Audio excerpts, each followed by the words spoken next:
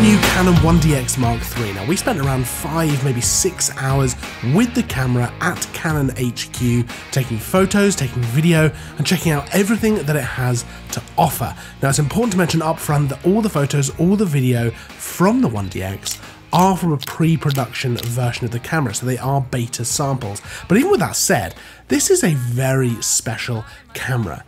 So the 1DX Mark II was Canon's flagship camera. It came out in 2016, but even so, it's still now one of the better cameras available today. Whether you're shooting stills or video or a combination of the two, and this is something that Canon have definitely built on with the Mark III, keeping that kind of hybrid design.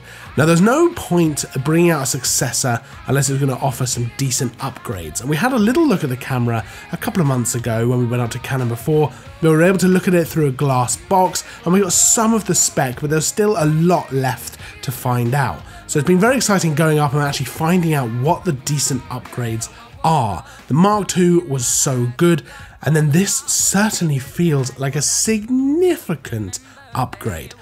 So let's start by talking about the sensor. So this is a brand new sensor designed for this camera. It's actually the same resolution as the Mark II, so 20.1 megapixels, which is actually fairly unsurprising, to be honest. The quality is fantastic. The colors are exactly as you would expect from a Canon, lovely and rich, with that exceptional Canon color science, and the new low pass filter means it's actually capturing more detail as well. Now, keeping that resolution at 20.1 megapixels actually feels like a very deliberate move as well. It means that there's enough detail there to work with, but the file size is not ridiculous. Now, I shot RAW and JPEG, and the RAW files were all between 20 and 28 megabytes, so certainly workable with. And that's important to consider because a lot of photographers use the 1DX system for a lot of kind of professional shoots where they need to be able to send things off quickly. And having that ability to send slightly smaller file sizes like that absolutely helps to achieve that. Now, sticking on file sizes for a minute, it's also possible to shoot with 10-bit HEIF files, which are actually the same size as JPEGs but capture more information.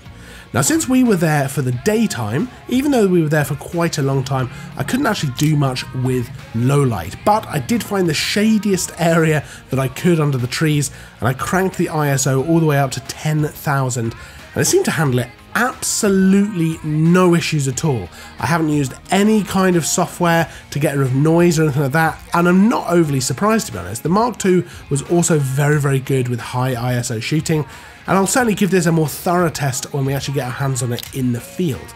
Now, there's a new Digic processor in there as well, which is about 380 times faster than the Mark II. That is a shocking statistic, but you can certainly feel it when you're shooting. Now, the Mark II was obviously no slouch, but the Mark III, the speed is incredible.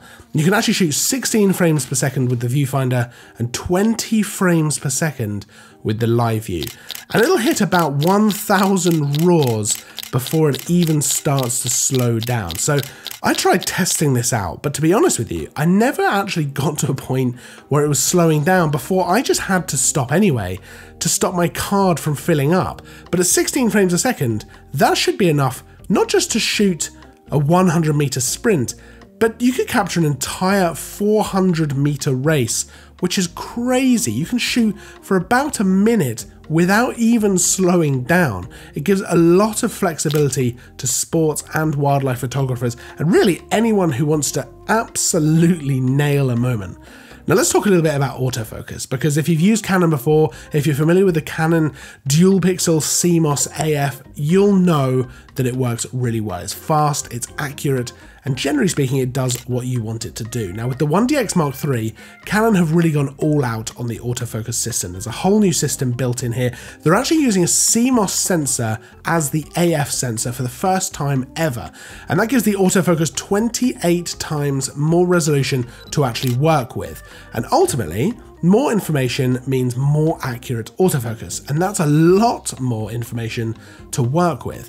On top of that, Canon have also implemented a deep learning algorithm, which actually makes it more reliable and more consistent. So things like being able to recognize a helmet or faces in odd positions make things like, again, sports photography in particular, great to work with.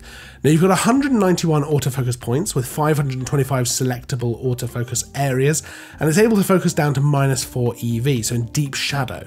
And something which is great to hear is you'll get a very similar experience whether using the viewfinder or live view, so it's not so much of a trade-off when switching to the rear screen. Now again, I tested this out a little bit, and for me it seemed exactly the same. It seemed to be the same experience using viewfinder and live view.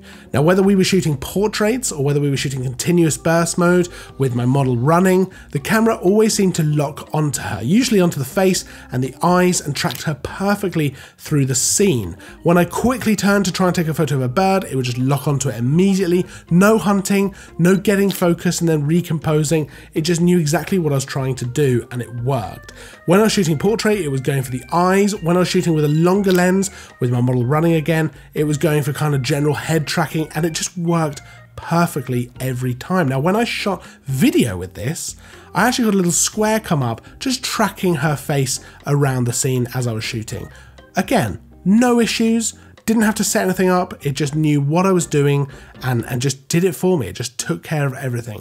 This is probably one of the best autofocus systems all round that I've used in a camera, and that was just over sort of 5 or 6 hours shooting, so I'll be interested to see what it's like kind of out in the real world, doing some low light and stuff like that. But from this first impression of it, it is astounding. It just works exactly as you'd want it to. Now I used the 1DX Mark II a lot for video. In fact, it's been one of my go-to video systems over the last couple of years, and Canon have been sure to continue this hybrid design with the Mark III. So since we've been talking about still photography, and since you would generally consider it to be a very good stills photography camera, it's also an incredible video system as well. And there's an incredible myriad of options for how you want to record video.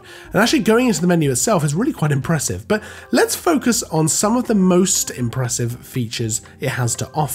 So you've got 5.5K downsample to 4K raw video, and that's at 12-bit. You've got 4K 60p cropped or uncropped, 4K 24-25 frames a second with autofocus, Full HD 120 frames a second, and Canon log all in the camera. Now let's start off with that first one. If you're not familiar with RAW video, you can think a little bit along the lines of the difference between RAW photos and JPEG, and it gives you a good idea of how much of a big deal that is. It gives you such a huge amount of control over the final look of your footage. It's just an incredible tool for filmmakers and videographers. Now 4K 60p cropped or uncropped is a nice touch, since sometimes it can be advantageous to shoot in that super 35mm style, and it can give you a little bit of extra reach as well if you want to go with that. Now given that the 1DX Mark II already had 4K 60p and Full HD 120p, would it have been nice to see some slightly faster frame rates? Sure, I'm a little surprised not to see a slightly faster Full HD frame rate, but even so, with that said, the more I think about it, the video options here are so much more than just some higher frame rates. Yes, it's lovely to be able to say Full HD 240 frames a second, for example, but the number of options available in this camera and the fine control that you have in how you are actually going to capture that video is significantly more important than just a little bit slower motion that honestly, how often is it really going to be used? If I had to choose, I would always choose the number of options that Canon are providing here with different formats for recording the video over essentially a slightly bit of slower motion. So finally then, let's talk a little bit about the build of this camera and some of the features actually inside. So again, if you've used the 1DX Mark II at all, you'll feel completely at home here. The button layout is the same, very much deliberately, and that's because at the heart of it, this is a tool, and there's no sense having to completely relearn the buttons and controls if you're used to the 1DX Mark II. The main difference on the back of this camera though is the AF point selector, which has a touch and drag system. Now at first, I wasn't sure about it, but I have to say, once you actually start using it, it is so much nicer to use than a joystick. and keeping it separate from the screen actually feels really nice. It feels like a natural evolution from using a joystick. The touchscreen is now a proper touchscreen, which is an extremely welcome thing. You could already use it as a touchscreen on the Mark II to select focus points and things like that in live view, but now you can use it in menus and pretty much all the time. No more having to cycle through every single menu just to get where you want to go. There have been upgrades to the connections as well, with high-speed communication being a key factor in the design of this camera. So the Ethernet connection is twice as fast, and you've got the separate Wi-Fi transmitter you can get, the WFT-E9, which is very much a future-proof system with things like MIMO technology allowing you to connect to 2 Wi-Fi networks at the same time in case one goes down. Something that's going to be very welcome to anyone who needs to send files quickly, let's say from a sporting event or something like that. Now the camera itself is a little bit lighter than the Mark II, but the durability, the ruggedness, that's all actually been improved. Ultimately, this is designed, like I said before, as a tool, and it is designed to be reliable so that no matter what, you are going to be able to get the shot. So it's designed to withstand hot weather, cold weather, bad weather. It's really the kind of system you can rely on. Now, if you're familiar with the Mark II at all, you'll know that's pretty much tank proof. You can throw almost anything at it and it'll be fine. And absolutely, this is designed in the same way. Even the shutter life has actually been increased to 500,000. Now, finally, let's just touch on the battery life, because this for me was one of the most incredible things. Now, I used just one battery for the whole time that I was using this camera. Now, again, I was using it for about 5 or 6 hours, taking photos, shooting continuously, shooting raw video, shooting high frame rate video, and I never even came close to needing to recharge the battery. The 1DX Mark II already had an incredible battery life, getting about 1,210 shots from one battery, and the 1DX Mark III, it uses the same battery, but it gets 2,850 shots, which is absolutely outrageous.